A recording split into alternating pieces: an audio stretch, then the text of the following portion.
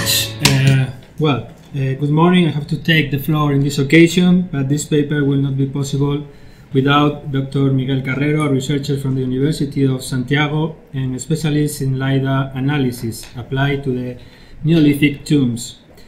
It was impossible for him to participate here, so I will read the whole text of this presentation. LiDAR and their analysis is not my research work, so I apologize in advance if there is any mistake in my text or in my presentation. If you have any queries in this particular field, you can write to my colleague as well. This line of research has been funded by the Salas Foundation institution, which has a special interest in these archaeological remains. The aim of this paper is to compare the accuracy of LiDAR for measuring prehistoric tombs, in particular the barrows or megalithic tombs of the Salas Council in Asturias, northwest of Spain. Unfortunately, they are not the terrific tombs of ancient Greece, you will see. So, two cemeteries and around 18 structures are involved in this paper, made with information provided by LiDAR. Our starting point is the database from the Sites and Monument record carried out in 1990. Our efforts were focused on the barrows that in this area concern Neolithic and Bronze Age chronologies between the 4300 and the 2500 BC approximately. The prehistoric structures were grouped in 17 cemeteries, gathering together around 77 structures. Our project tries to complete all the updating of the Sites and Monument Records database that is very old. The last update of the database was to scan all the information and convert to PDF each site record. There is no money or projects for updating the archaeological records at other levels. That would be the only way to know the damaged or destroyed structures, or to add GPS locations to the Sites and Monument records.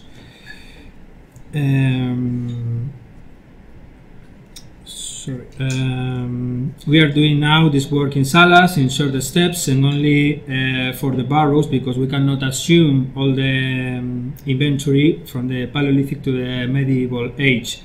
Even the Neolithic Bronze Age catalogue is an enormous effort. LiDAR analysis was carried out using the free data available through the National Geographical Institute in Spain. After applying the LiDAR analysis to all these spaces, the results were checked with fieldworks with the aim to contrast the accuracy of these results. The final step was to gather all the information and to do the analysis to get some results. But firstly, it's necessary to summarize the main problems that we had to deal with in the research and why LiDAR is so important for the analysis. In Asturias, as it happens in other areas of Iberia, like Galicia, or even in European countries like Poland, we are measuring structures in the middle of the forest. In some ways, woodland archaeology as well. It should be remembered that almost 30 years have passed from the first fieldworks, and extensive trees plantations were carried out along these decades in our area of study. These plantations required more infrastructure, thus the old tracks and roads were expanded to give a path to the heavy machinery affecting to the archaeological sites. The cemetery of San Juan, for instance, could be an example of what happens when this technique is applied in the Asturian megalithism, because LiDAR in San Juan allows quick identifications of the position of the tumulus. This axiom seems simple process, but if we sum the dense vegetation with other affections to the structure, the identifications of barrows in Asturias is not so simple. That's the case of barrow number 2 of the cemetery, crossed by a small road that divided the structure into 2 parts. The right part was easier to identify, but it was not the case in the left part because only 20 centimeters of the prehistoric barrow remains in its original position. With less damage, although barrow 4 was partially affected by a plantation of trees, but you can see in both photos of San Juan, barrows 1 and 4, the situation of the tombs in the middle of the forest. In most cases, they are covered by dense vegetation.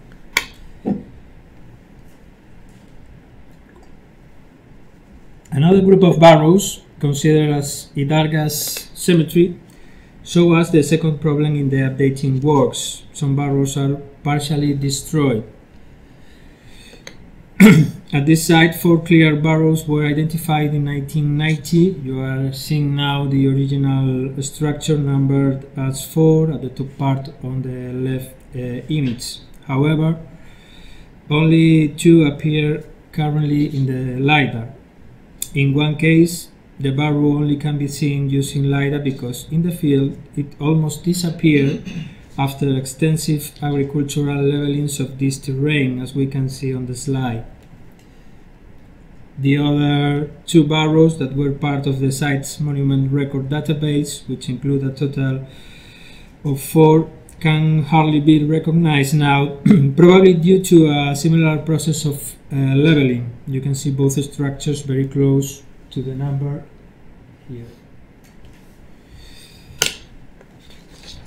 Below we will see that when LiDAR shows small information about the tumulus and its limits, this situation obviously affects the measures that we take with this tool. They are not so precise. Now let's take a look in detail the methods applied in this particular research of the project. The first step, using the LiDAR for measuring the structures. Second, compare the measures with the data from the Sites and Monuments record. We use the measures from these field works rather than our own measures because in 1990 most part of the barrows are clean of vegetation. For this reason, most of the necessary measures are more accurate than our current measures. In our research now, we always have to deal with barrows that are incomplete, partially destroyed or totally covered with dense vegetation. Finally, we have to contrast both data to carry out the analysis and obtain some results. For measuring the main axis of the barrow, QGS was used, in particular with the profile tool. The height of the barrow is the result of calculating the difference between the lowest altitude of the barrow and the highest. The image from the resampling filter emphasizes the detail of the terrain and the tumulus, and for this reason it was used for the measuring. In order to obtain the volumes and the areas, it was necessary to apply the same calculates than Spanish archaeologist Aguileta Franco used for their dissertation about the barrows in the landscape of the Baixa Limia in Galicia near Portugal. Following to Aguileta, the total area can be estimated with the formula of multiplying A by B. In other words, after multiplying both main axes, north-south and east-west. This formula is not totally precise because it does not correct the irregularities of the structures. Regarding the volume, the formula that we use is based again in Aguileta, where V is the total volume of the monument H is the highest altitude of the tumulus, R is the average radius. Due to the irregularities of the diameters perceived in most of the tumulus of Galicia, Egileta uses this formula in order to resolve the problem. Thus, the anomalies between the radius are estimated using an average value between the two radius. Following these steps, the radius will be always half of the larger diameter and the minor diameter, respectively.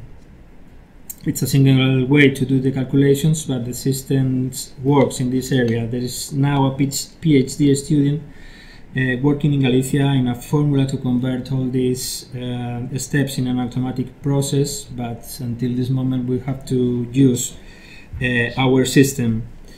After these calculations, a table can be obtained combining the dimensions gathered during the sites and monument records in red with the new measures obtained with LiDAR in black. You are seeing now on the slide information about San Juan. I will not detain you with this general data because it's more interesting to jump to some preliminary conclusions. For example, it's necessary to point out that in San Juan, in one of the barrows, the measure from LiDAR is more precise. In others, like barrow number 5 of La Cobertoria, the figure for the height is more accurate in the sites and monument records, although in this tumulus there are small differences between the different measuring LiDAR and sites and monument records. In barrow 4, both numbers show very similar figures. And finally, the barrow number 6, in which the difference never reaches a meter. Only 20 centimeters indicates that LiDAR could be reliable to do this kind of measuring. At least it's very accurate and it's very comparable with human measures. It's important to remark that the accuracy of the measures can be checked thanks to the information provided by our field notes, as well as using the comparison between the different structures and the most reliable measures of some of them. That's the case, for example, of barrow number 5 in San Juan that was measured with the total station during the excavations. You are seeing now on the slide the same kind of table, but on this occasion with information gathered about the Penausen site. In this case, is with more structures. We have 12 barrows, although the number 8 was destroyed during the construction of a road. In this case, it's crucial to stress that LiDAR obtained more precise and coherent measures for 6 structures of the cemetery, as you can see on the slide. However, in 2 barrows, the information was not so precise. Most of this inaccuracy comes from the information available in the digital terrain model. The borders of the tumulus, in some cases, cannot be clearly identified. In Penausen, this situation happens in 2 prehistoric tombs, number 1 and 2. The topography of this area is very confusing because there is a little elevation in this site and 2 structures are very close between them, making it hard to identify the limits of each tomb, as you can see on the slide now. Moreover, the trench dug during the excavations in 1976 is not helpful either. You can see here very clear, I think. Well, when the barrows were built isolated and with very clear borders, the LiDAR works with more accuracy, as it happens in the barrows 3 to 4 on this group. Finally, and as regards Finally, as regards the volumes and areas, there are plenty of data provided by LiDAR. In the case of San Juan, the information can be grouped into 3 categories according to the volumes obtained, with La Cobertoria number 5 as the most remarkable structure, as you can see on the slide, thanks to the 3D model made with a drone part. However, Penausen provides interesting accounts about the volumes and with other 3 very well-defined types.